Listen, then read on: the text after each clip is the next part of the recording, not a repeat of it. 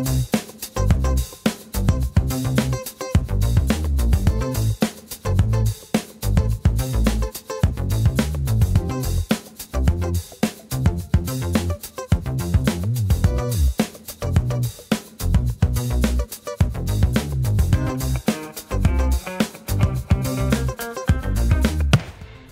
and welcome to another video on my channel. My name is Jorg Schlagheck.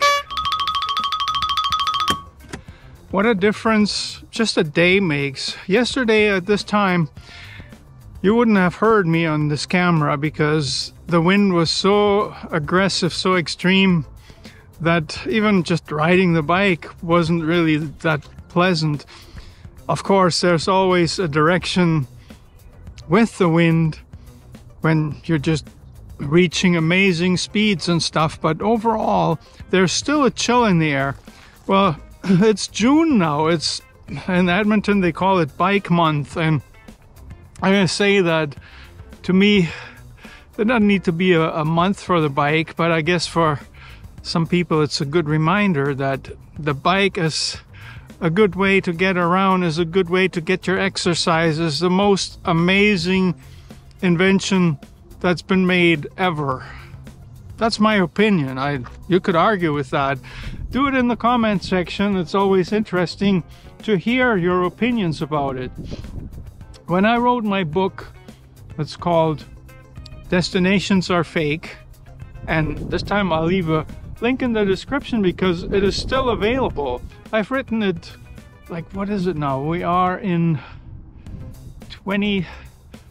about 8 years ago.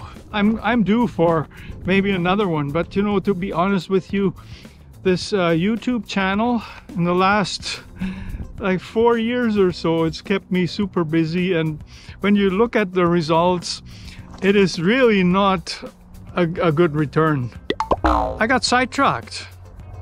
I was talking about my book because in that book I mentioned that a bicycle in my mind is the greatest invention ever, and the reason I say that is because look at what other modes of transportation we have, and what other mode of transportation doesn't require you to have any other source of power than what you got in your muscles, in your heart.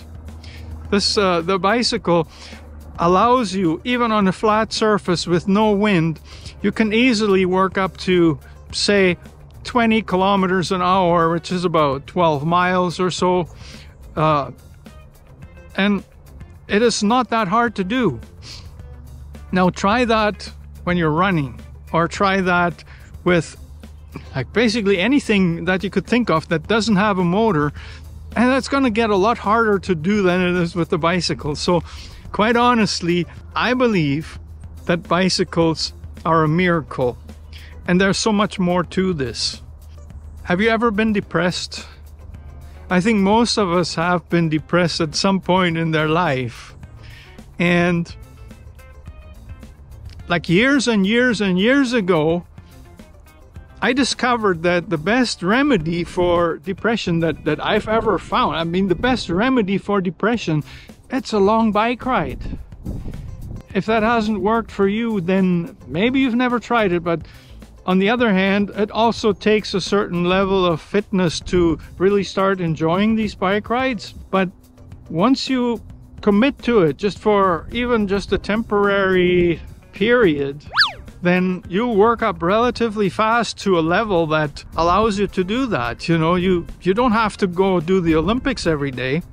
You can grab your bike, go for a 10K ride or something like that, and then before you know it, if you do that maybe twice a week, 3 times a week, before you know it, you get the feeling that when you get back to your destination or your house or whatever, you're gonna feel like, hey, it's over already.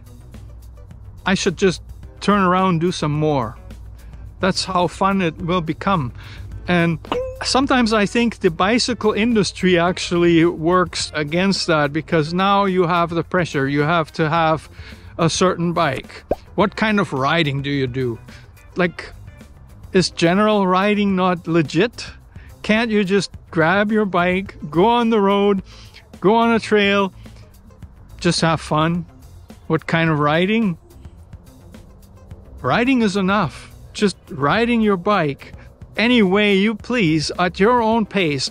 That's where the key is. And then, well, if you have the opportunity to take your bike and commute to your job or commute to whatever other activities you have in your life, if you have that possibility, say the infrastructure is good, the climate's okay. Like right now in Edmonton, the season is finally getting better. We've had a late spring this year. I don't know, there was a lot of weather where it wasn't really that comfortable riding.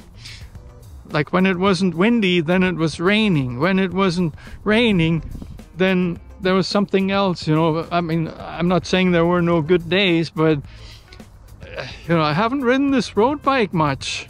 But now I'm on a Saturday morning here, enjoying this so much, you know, and I'm wondering, like, yeah, I mean, I don't like to get this thing dirty, there's that, but the ride itself, this is worth living for, guys. This is, if you have nothing else to live for in your life, and there are a lot of people like that these days. I mean, how many people suffer from, are battling severe drug addictions and stuff?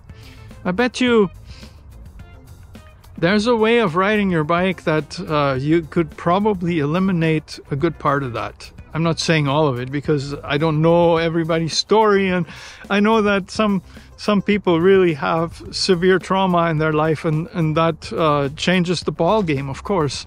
But these treatment programs where it's meant to help people get off their addictions and find something else in their life, I bet you if they introduced cycling longer distances as a kind of a staple in their programs, it would probably make a difference. And I'm not saying it's going to work for everybody. Obviously, no, it's probably not. But cycling like that is a miracle.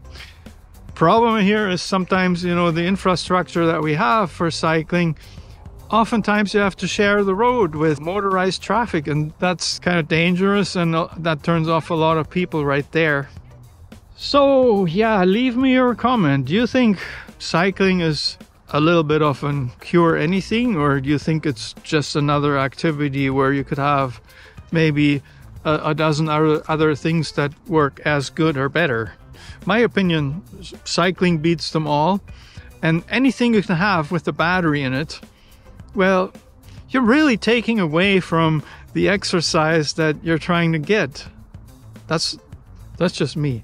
I know there are a lot of people advocating for electric bikes and that, and I'm not gonna try and talk you out of it, but I mean, anyone who's really in love with riding the bike probably won't ride their e-bike that much. That's all I'm gonna say.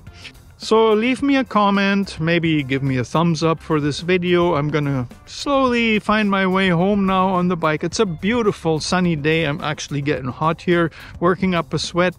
That is fine. This is not a windbreaker, so in the wind, it's actually, even under the hoodie, I'm still cooling off a little bit. And yeah, if you want more videos to see, I got a huge channel in that regard. Small channel in regards to audience, so thank you for being here, and thank you for checking out some of my other stuff.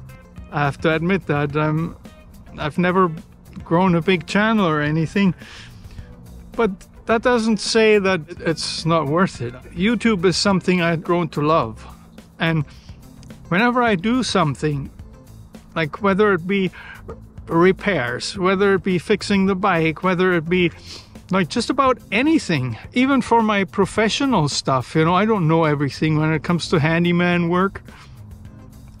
I often go to YouTube and watch somebody else's video. You have to be careful though. Sometimes people don't do it the right way. Sometimes people say they gotten away with doing it by cutting corners and stuff, and you kind of have to read through that. And it takes a little bit of experience to do that successfully. I won't say all the time, but most of the time at least. So, but you know, thanks to YouTube, there's a lot of stuff that you can now do completely yourself that in the past maybe you would have hired somebody for. Yeah, you've been waiting for it. I have to mention my truck again. I'm fixing an old pickup truck, doing it all by myself. And that in the past, it was easier to do on most vehicles. That's why I got a really old one, a really old truck, so it's easy to work on still. But if you were to buy a vehicle that was built in, say, 2020 or something like that, you would probably not take the same approach. You know, back in the day, I used to get the manual for whatever car I would have, and then just go by that, you know, but there was no internet. There's still a place for shop manuals, obviously, but they're not as necessary as they've been in the past. You know, there are tons of videos that are very, very good on YouTube, and well, my channel pretty much is about doing it yourself. And I told you in my last video that I've been fixing my bike by myself. I'm going to show you in another video that's coming up shortly how I overhauled my throttle body for the truck and all of these things. And I hope, you know, by this YouTube sharing network, there's always somebody somewhere who will benefit in some way. And that's, for me, kind of why I haven't given up on YouTube. Of course, there are videos too that are meant solely for entertainment. And yeah, I got stuff recorded already that's about my truck. It's just a lot of work to edit, and it's gonna come out. Hopefully it'll help somebody. If not, well, it's entertaining too, isn't it?